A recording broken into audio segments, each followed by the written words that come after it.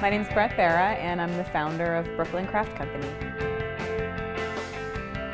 I totally caught the bug at a really young age, and I couldn't wait to start making things myself. We're making these patchwork pillows, which I love because they're a really simple introduction to patchwork. These are a great way to kind of learn how to cut out some nice, accurate triangles, learn the basics of piecing patchwork, and then learn how to kind of start playing with color and composition. We're going to learn how to put in a zipper on a pillow. I know zippers are one of those things that seem really complicated and professional, and people are always intimidated by them. It's a really kind of easy way to just start playing with your creativity and thinking outside the box, and you'll probably be amazed at what you come up with. Hey, I'm Bara from Brooklyn Craft Company, and today we're making a patchwork pillow. This is it right here. It's a graphic triangle pillow. It's got a zipper, so you're gonna learn how to do zippers. Even though I know you think you can't, you can. The back is a solid piece of fabric, so it's a fun way to work some pattern into your projects. This is a great one for your sofa, your bed. Let's talk about what you need to make this pillow. You're gonna need some fabrics. I like quilting fabrics for this project. You don't need very much for the patchwork part, maybe 1/4 yard each of about 5 different colors. And then for the backing of the pillow, you're gonna need about 1 yard. And then you're gonna need about 1.5 yards of some muslin. And then beyond that, just some basic quilting and sewing tools. We'll need a clear quilter's ruler, a cutting mat, and a rotary cutter. If you don't have these tools, that's okay. You can use a ruler or a yardstick and scissors and just mark your lines before you cut them. You're also gonna need a zipper. It should be about 2 inches shorter than the width of your pillow form. We'll need a zipper foot, and your sewing machine should have come with a zipper foot. Just about every machine comes with a zipper foot standard. You'll need a seam ripper, some good fabric scissors, some pins, and finally a pillow form. And this is just a standard pillow form. I'm using a 20-inch. You could use any size pillow form you like. The math is a little easier for a 20-inch, but we'll kind of talk about how to work that out. So that's everything you need to get started. Next up, we're going to talk about planning out the triangle design and cutting your fabric. All right, so the first step of this pillow is just sort of planning out your design and then cutting your fabric. As you can see, the design looks like a bunch of triangles, but it's actually squares because it's 2 triangles seamed together to make a square. So first you have to kind of think a little bit about the math of this project, because you want your squares and triangles to fit evenly on the pillow without having like half a triangle on the edge. So I like to use a 20-inch pillow form because it makes the math really easy. So I take a 20-inch pillow form, and I know that 4 5-inch squares will fit across a 20-inch pillow form. And just a note, I'm aiming for a finished piece of 20 inches. I'm not leaving any extra room around the pillow. I make my pillow covers the same size as my pillows, and then that way they're kind of plump instead of like baggy. So the first thing we're gonna do is cut a bunch of 6-inch squares, because 6-inch squares after seam allowance will create 5-inch squares when they're all sewn together.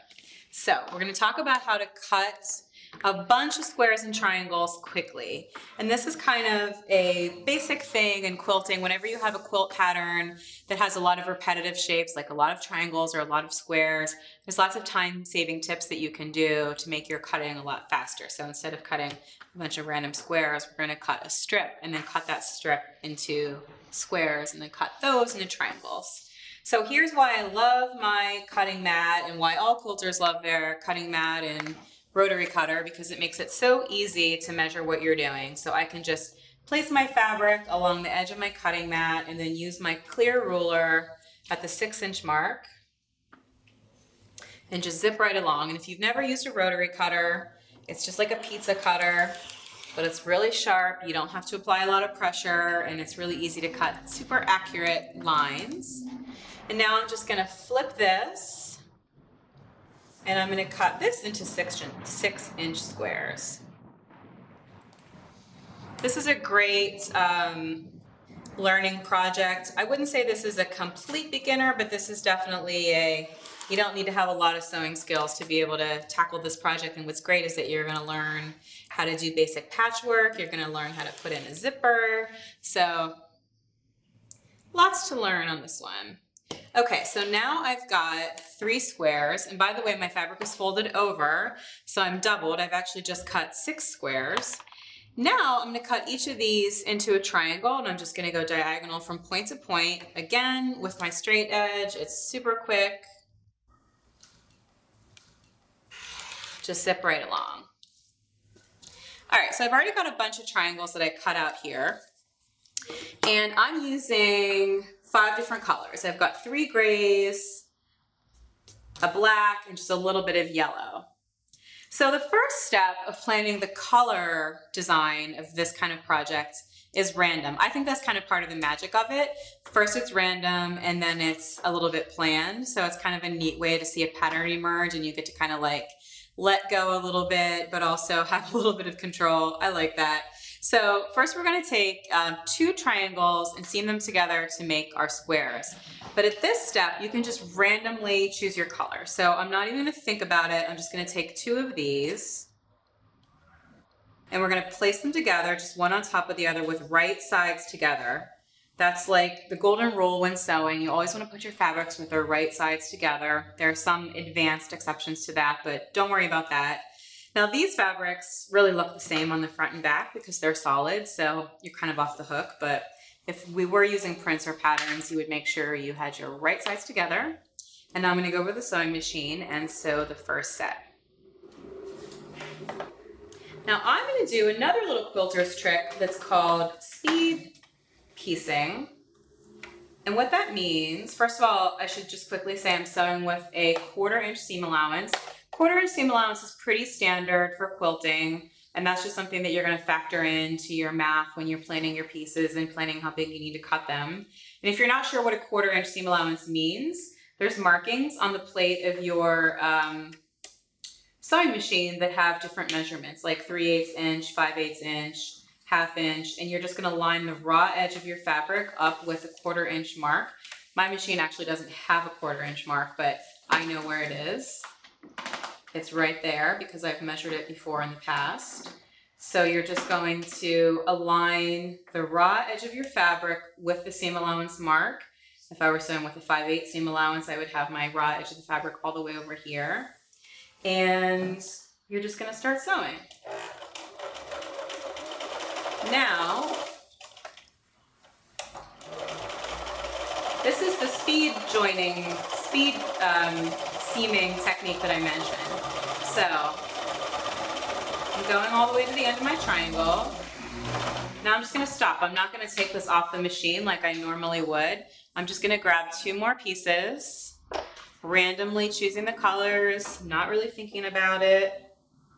Place them together, right sides together. You could pin these if you want, but honestly with little patchworky pieces like this, I don't usually bother pinning them because they're so small that it's pretty easy to just kind of hold on to them while you're sewing. But if you feel more comfortable, by all means, go ahead and pin them in a couple of spots.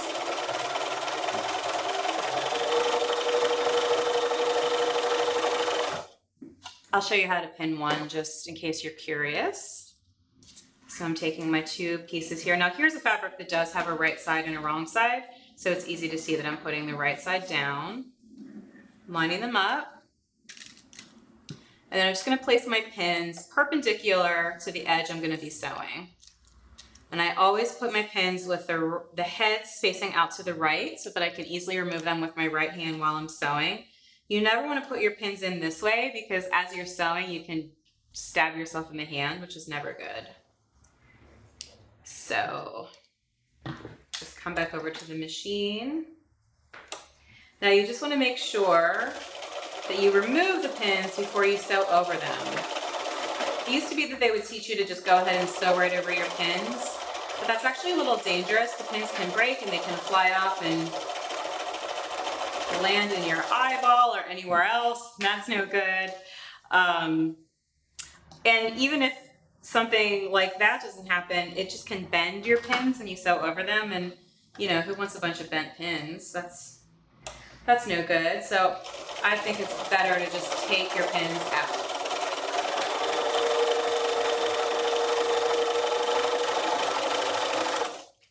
Okay, so now you can see the result of the speed seaming is that we have like what looks like a fun little party bunting, but actually we're just going to snip these apart. They're just attached by a little thread.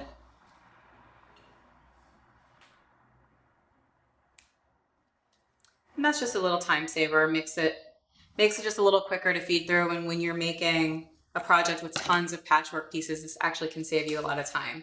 All right, so I've got my triangles all seamed together, and the next step is I'm going to press these and then join all the squares together to make our patchwork pillow front. Okay, so now we're going to press these pieces that we just sewed. So we're going to take those two triangles and open them up into a square. So there's just a couple of little rules to bear in mind with this. One is that we're going to always press the seam allowance to the side. Some sewing projects will sometimes have you press the seam allowance open like a book, but in quilting you generally press the seam allowance to the side, and you always want to press it towards the darker color. The reason for that is when you turn the project over to the right side, you could see that dark seam allowance showing through on a lighter fabric, so to prevent that, you always press your seam allowance toward the dark color.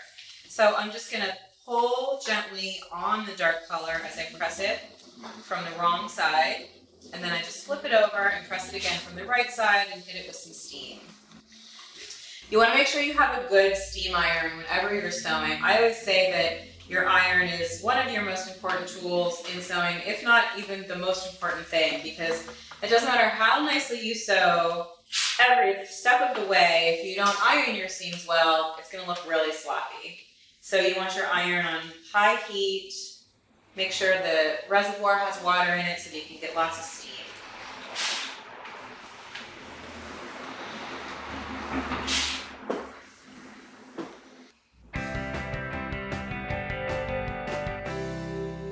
All right, so now we've got 4 squares, and we're going to move on to the next step of composing the patchwork for the pillow front.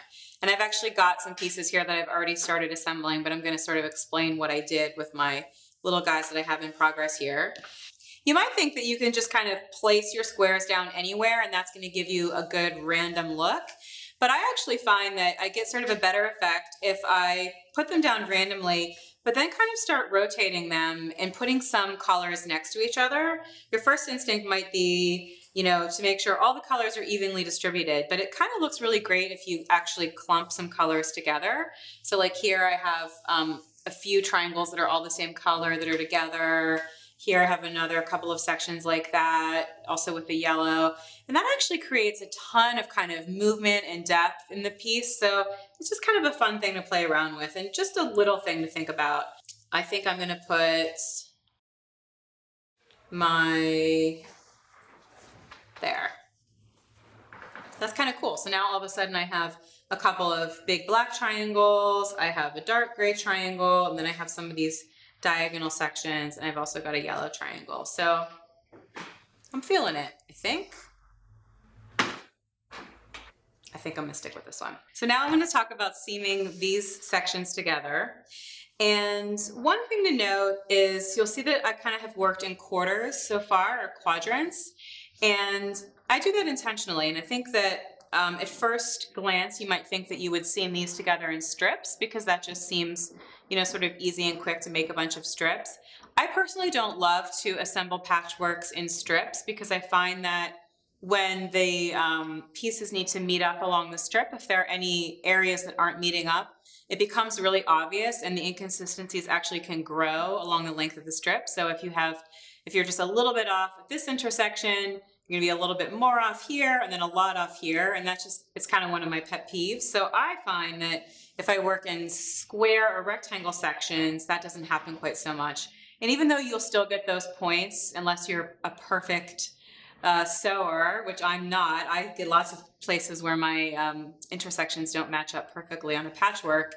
But if they're kind of randomly dispersed throughout the piece, you don't notice it as much. Your eye doesn't go to it the same way it does when it's in a strip. So that's why I prefer to work in sections rather than strips. But I think that's kind of one of those things that everybody has their own way of doing it. But let's just talk about now assembling this last section. Really simple. I'm just going to take any 2 squares that are next to each other and just flip them so that they're right sides together, line them up, and sew them with a 1/4 inch seam allowance along the side where they were neighboring.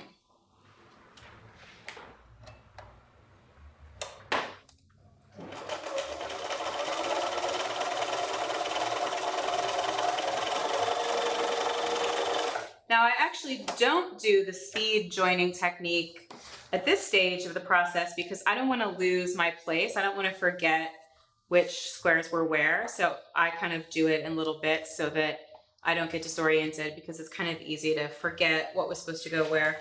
Not that it's the worst thing in the world if that happens, because you can just kind of change up your design, but I like to stick to my plan at this stage of the game.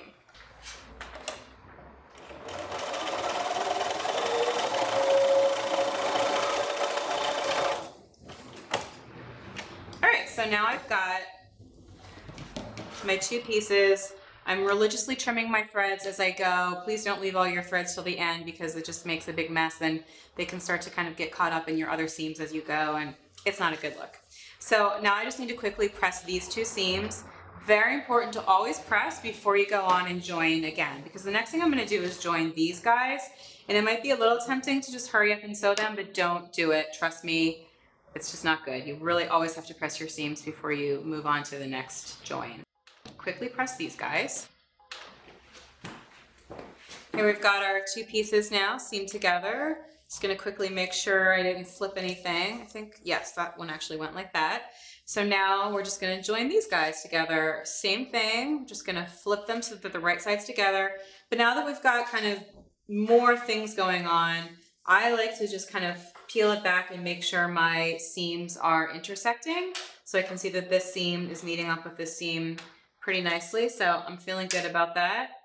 You could pin at this point.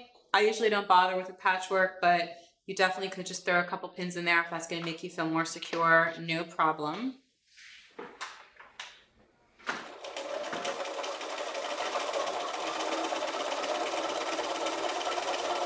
And as you come across seams, now that we are sort of seaming together a bigger patchwork, when you come across a pre-existing seam, you just want to make sure that it remains laying in the position that it was in, that you don't kind of accidentally flip it over as you're sewing it, because that can just create a bump on the back of the project. All right, time to press this one. When I'm at home, I actually set up my sewing area so that my ironing board is lowered to the same height as my sewing table. And I like to work in a swivel desk chair, so I can just sew and then swivel and iron, go back to the machine and sew, swivel and iron, because there's so much back and forth between the iron and the machine when you're doing a patchworky project like this.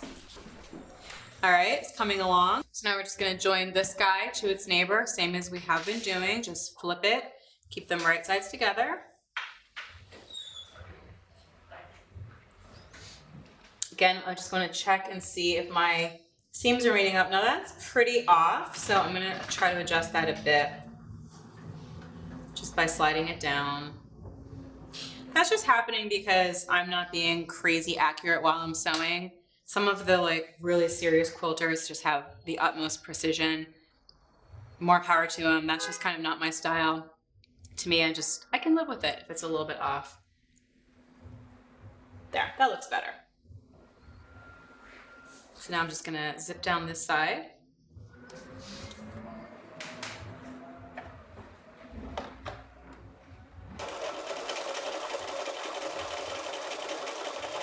Now for thread color choice on a project like this, obviously with a lot of different colors going on, you can't exactly match the thread to each and every fabric.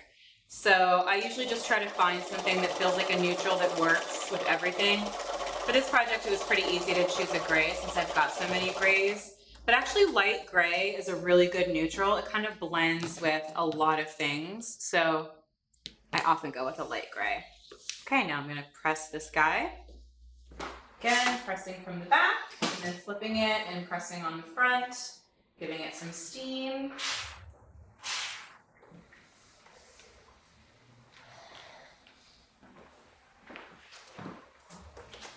All right, we're so close. We're almost there. These are the last two, and this is the biggest seam because we've got several intersection points, so I'm just gonna be a little more careful to try to get them to match up. I can already see they're not all going to totally match up. It's okay. Some quilters that are really serious are really into precision and making sure every single intersection is perfect.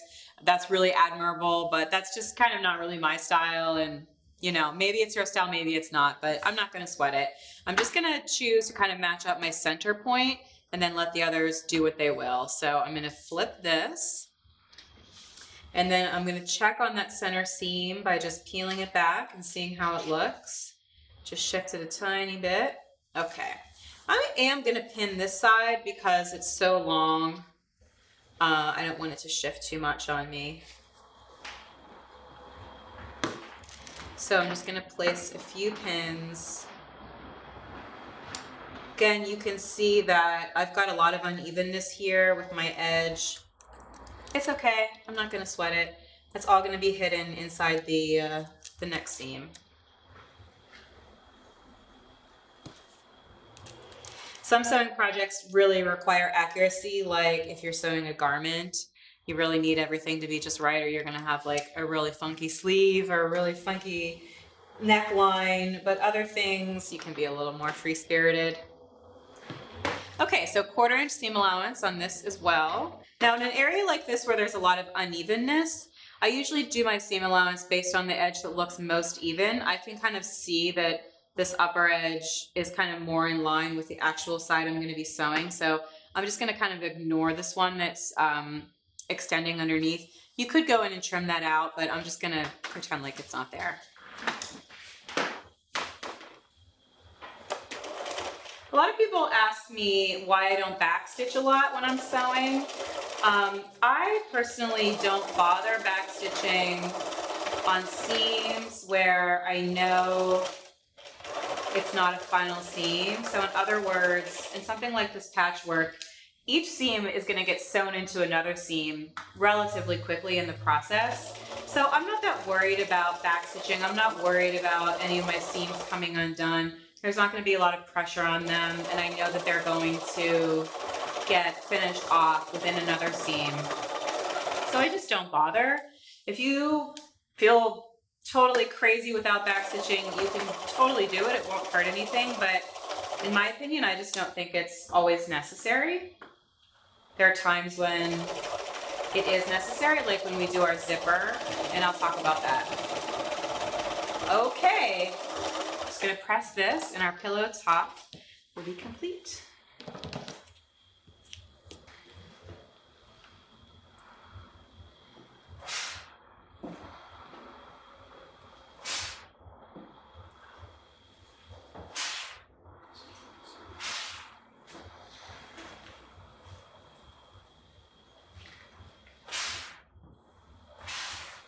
I'm just going to give the whole piece a good ironing here, just to make sure it's as smooth as it can be. Some people will even use spray starch right now at this stage, just to really kind of set the patchwork and keep it all flat. I don't think it's really necessary in this case, but it's something you could do.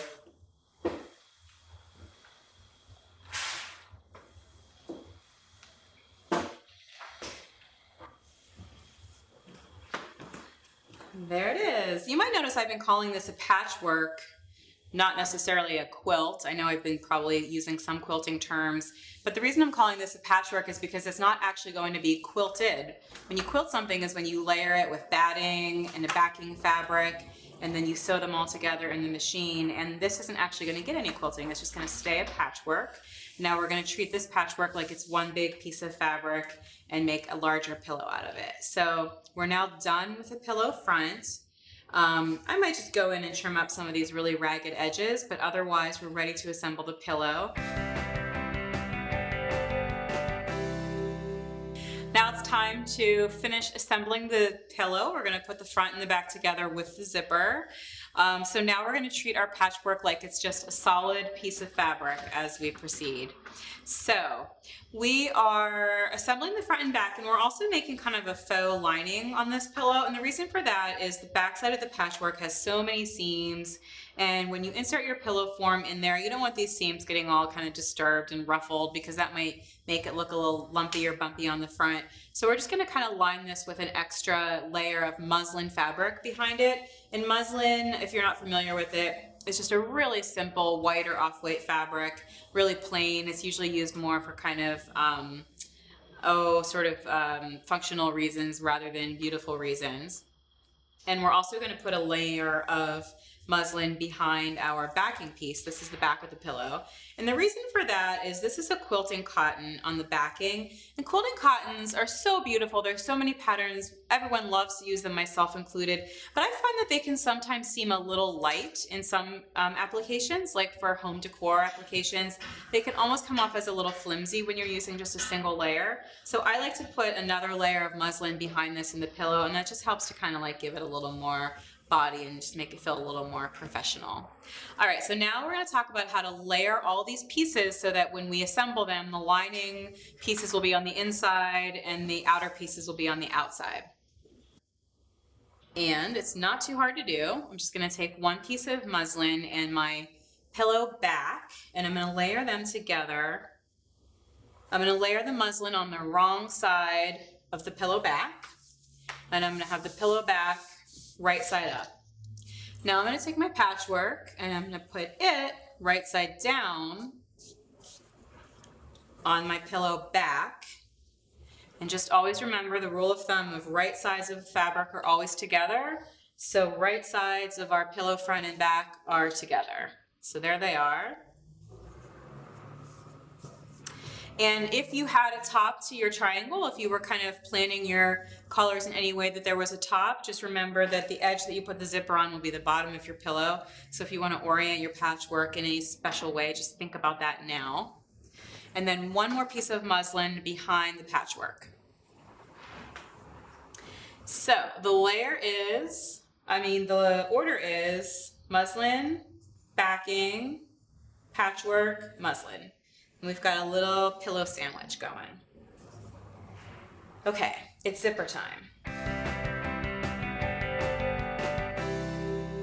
I know what you're thinking. You're thinking, I don't want to put a zipper in my pillow. I'm just going to skip that part. I'm going to sew up my pillow by hand. But honestly, zippers are so easy and they look so professional, and you're going to feel so amazing after you do it that I really encourage you to just do it. I promise it's not hard. All right, so here's our zipper. This is just a regular all-purpose zipper from the fabric store. The thing with these is sometimes it's hard to find a zipper in exactly the right size. This one is actually too long. For this pillow, I like to use a zipper that's 2 inches shorter than my pillow. So my pillow is 20 inches, so my ideal would be an 18-inch zipper, but this was a 22-inch zipper. There's an easy solution. It's very easy to shorten a zipper yourself. So I'm just gonna take my zipper, I'm going to measure 18 inches, and zipper lengths are always go according to the end to end of the zipper stoppers. You don't count the tape in your measurement of the zipper. So I'm going to place the end of the zipper there, and I'm going to measure down to 18 inches, which is here. And I'm just going to mark that. Technically, I should use like a disappearing ink pen, because whenever you're sewing, it's not really good practice to use like a Sharpie on your fabric, just because you never know when it might bleed through or show, but just for demonstration purposes, I'm using this Sharpie. Now I'm going to go to the machine and I'm going to do a zigzag stitch back and forth over these zipper teeth, and that's just going to kind of like make a new stopper, and it's really just going to take the place of the metal stopper that was manufactured on the zipper. And everyone always says, switching to a zigzag stitch, by the way, everyone's always like, what? You can sew across your zipper teeth? Yes, you can. You absolutely can. It won't hurt anything. Just go right across. I'm going to press reverse and go back, forward again, back again. I usually do about 4 passes, but I think even 1 pass would be plenty, because really anything that would kind of like, think about how easy it is to jam your zipper. If you get a little thread caught in your zipper, the zipper won't work. And that's really what we're doing here. We're just kind of jamming the end of the zipper. You can cut that off about 1 inch past the part you sewed. And now you have a new short zipper. This is one of my favorite tricks in the world. All right, so now we're going to actually install the zipper on the fabric. So again, I'm going to just use my cutting mat, and I'm going to center my zipper on the mat. So now my zipper ends are centered about 1.5 inches in from the edges. I'm going to mark this again with my Sharpie. just so I know where my zipper ends were, and I can set aside my zipper for now. Now I'm going to pin all of these layers together.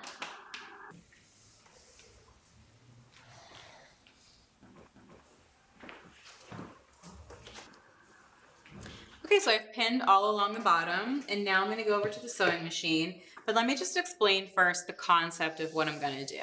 Here's my side I'm going to sew. Here are my 2 marks I made for where my zipper begins and ends. I'm going to sew with a regular stitch up until that mark. Then I'm going to back stitch to lock in my stitching in place. Then I'm going to switch to a basting length stitch, and a basting length is just a longer stitch than usual, and it's called that because it's a stitch that is when you sew it, you intend to tear it out later. That's what a basting stitch is by definition. So we use a long stitch length so that it's easy to remove those stitches. So I'm going to baste all along here, and that's just regular sewing on the sewing machine, but with a longer stitch length. Then I'm going to back stitch again when I get to this point and finish sewing.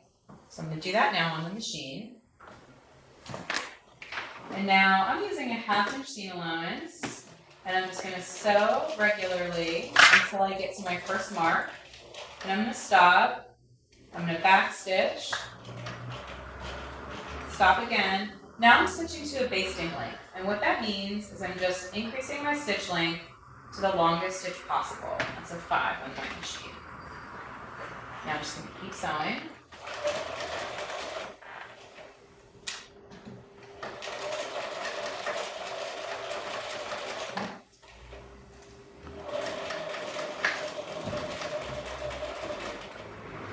Muslin is sort of bunching up on me just because it's a different texture than my other fabric, but it won't matter because this will all be hidden on the inside.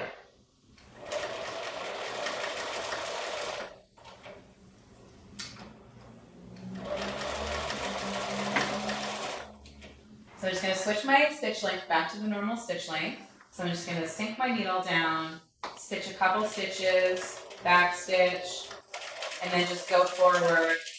Okay, so just to make sure you caught all that, if you want to check out what I did, what we've got here is we sewed a normal stitch length to this mark, back stitched a little bit, so I basted till this point, I back stitched again, and then I finished off with a regular stitch length.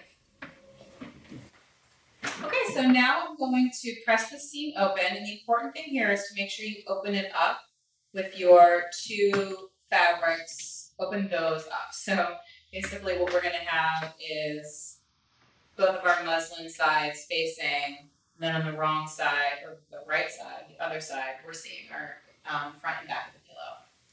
So here we're going to press the seam open, which is something we haven't done yet. We've been pressing all of our seams to the side. But in this case, we're pressing them open, which means we're just folding the fabrics open like a book and just gently gliding along between that seam. I usually do one quick pass just to kind of get the fabrics open, and then I go back and hit it with a lot of steam.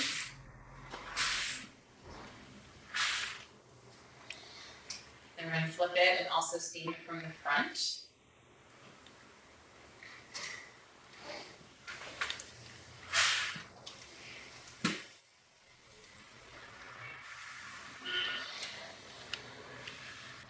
So here we've got our pieces seamed together, and now we're going to, believe it or not, we're going to put the zipper right on this seam. So I'm going to flip this again.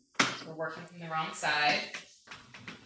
And I'm going to find my marks that I made originally with where my zipper should begin and end. And I'm going to center my zipper right between those marks.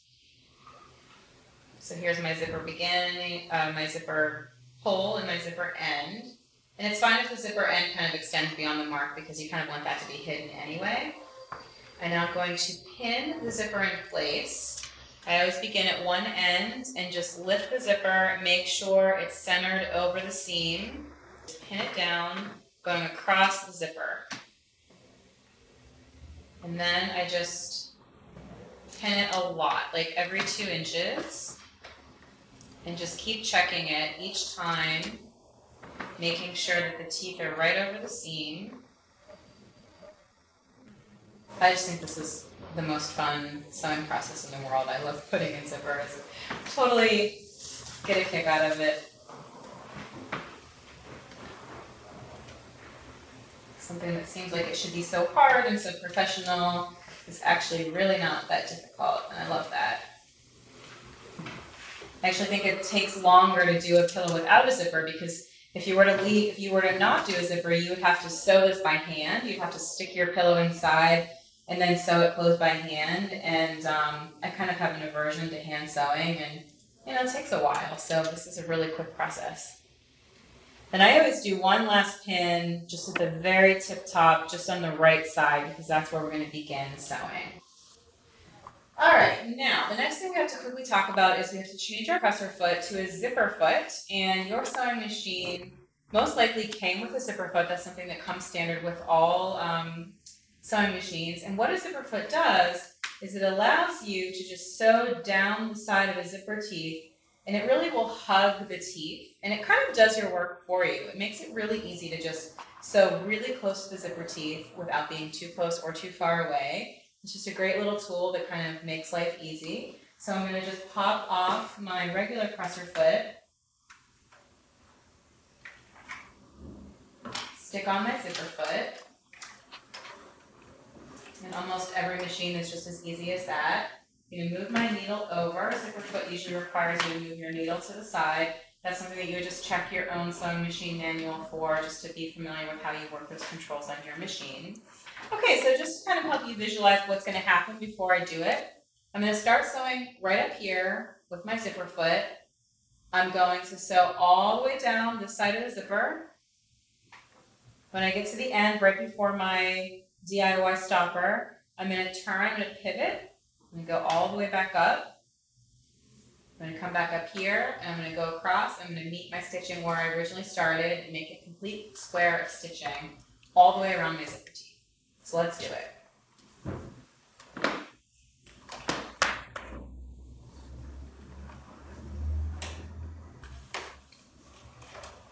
And again, your zipper foot really is kind of a magical thing that does the work for you here. It really makes something that seems hard very easy, because it's the zipper foot's job to just kind of glide right along your zipper teeth. So it's not hard at all. You don't have to work very hard to position your stitching.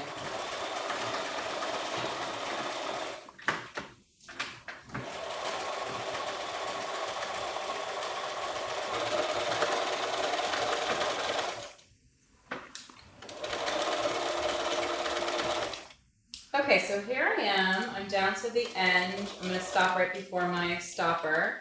I'm going to put my needle down in the fabric because I need to pivot. And whenever you need to pivot or turn with your sewing, you always want to keep your needle down, because that sort of locks your position into place. We're going to raise the presser foot and turn the work. And since the needle is down in the fabric, everything is going to stay in the position we want it to be in. We're going to sew right across the zipper, just a few stitches. There we are. Needle down, raise the presser foot, pivot again. And now we're just going to zip back up the other side. And this side is really easy because the zipper is already stitched in place, essentially. So we're on the home stretch, baby. Nothing can go wrong now. So we're just going all the way back up.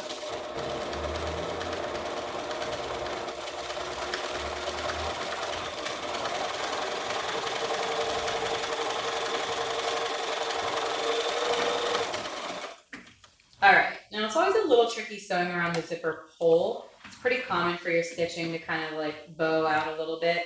It's okay. Don't worry, no one's going to inspect the bottom of your pillow. So I'm just going to gently nudge my way around the zipper hole. Here I am back at where I started. I'm going to pivot, go across to where I began. Where I met up with my original stitching. I'm going to pivot one more time, and I'm just going to do a little back stitching, and that's just going to kind of like complete the rectangle. So I have one nice, neat rectangle of stitching. All right, trim these threads.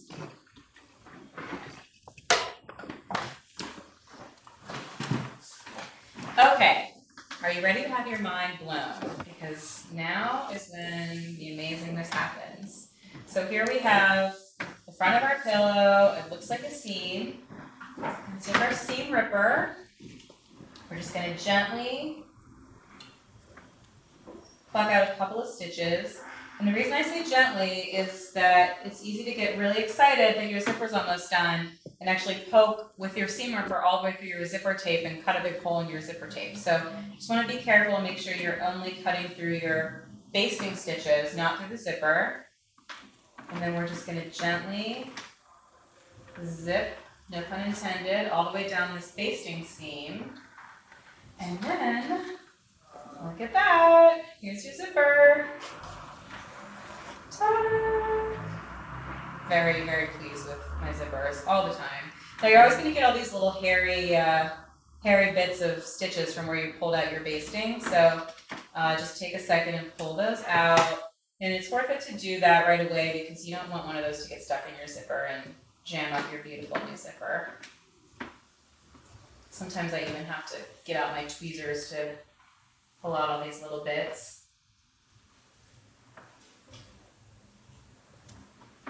All right, look at that.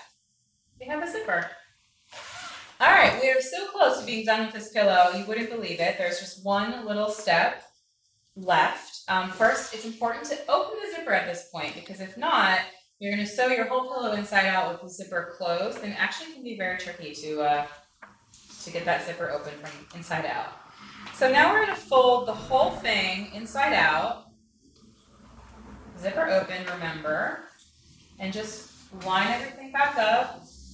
It should kind of fall in place pretty easily. So we've got our open zipper along one end, and now we've got these three sides that we need to sew up. So I'm just going to pin all around those three sides, going through all the layers now, the 2 layers of muslin, the patchwork, and the pillow back.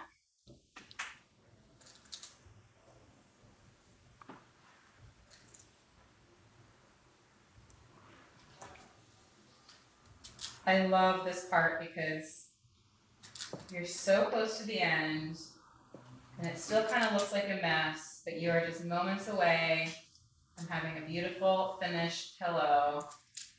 And have you noticed how much pillows cost in the stores? As someone who sews, it's like offensive when I see how much they want to charge for a little pillow cover. And you can make your own in a couple of hours. I mean, this, once you get the process down for this project, you can literally make this in a couple of hours. And by the way, you could also skip the patchwork part and just do a solid front and back fabric on the pillow. Maybe you want to do one patchwork and then a couple of coordinating solid ones. The solid ones are so fast to make because you just cut out one square and you're ready to go. Okay, I'm going to sew all the way around all 3 sides. There's just one little teeny tiny trick I'm going to do. And that is because when we get to the top here, we don't want to sew these edges of the zipper tape down.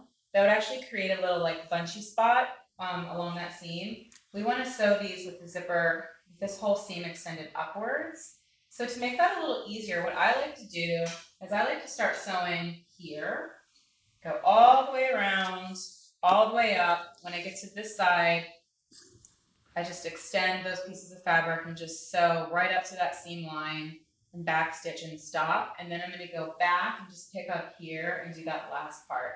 It's just hard to get that if you start right there. It's easier to get it if you kind of go from this way.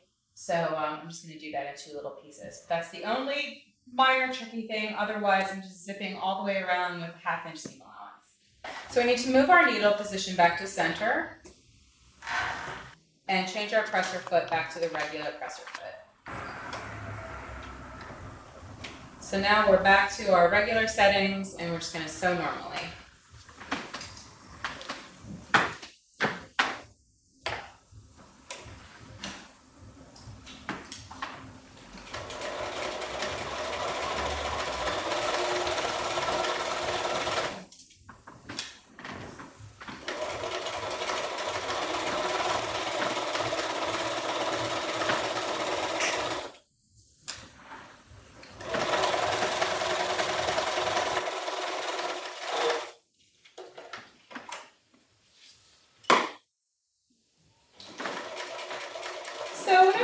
sewing, you want to remember that your machine needs a little bit of regular maintenance. For example, you should change your needle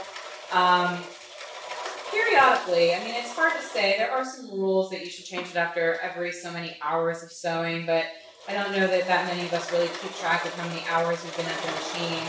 But it's just good to remember that your needle really can get dull, and sometimes you might keep your needle in there for years and not think about it. If you're ever sewing and you think that something is just off, your stitches don't look good, or if you're seeing like little tiny snags in your fabric, try changing your needle. Often that can be a really impactful thing on the appearance of your stitching.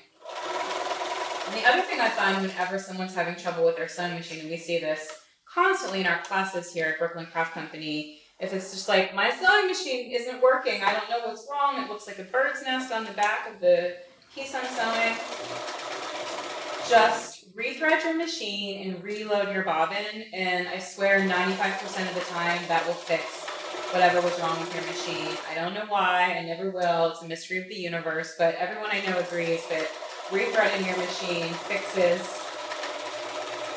most of the problems you'll have.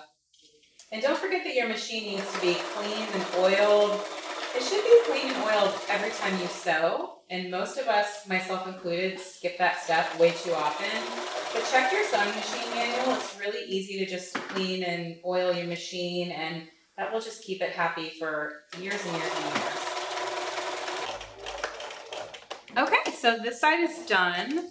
I just have to quickly go in and do the other side because remember I left that little opening. And the reason for that is just so that I could go back now. It's much easier to do that top edge if you approach from below than if you approach from above.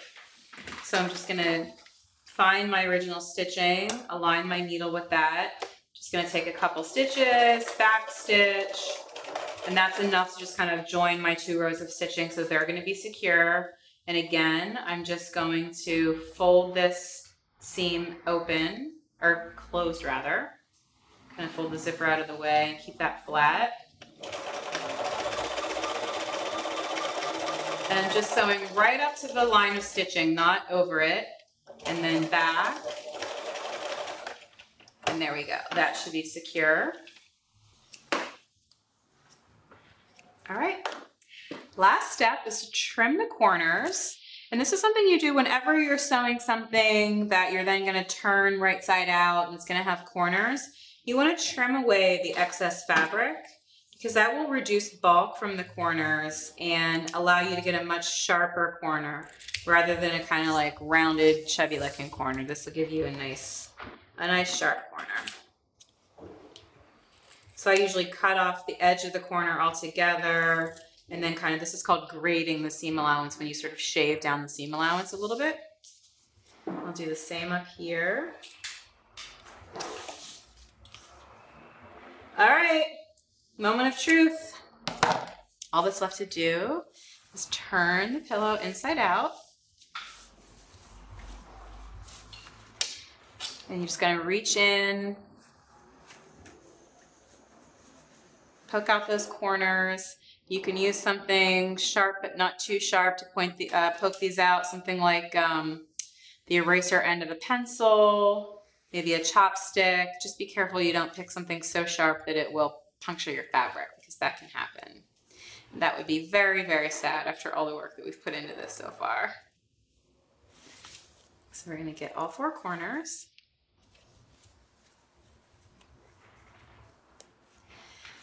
All right, it's pillow form time. I've got my pillow here. This is the best moment.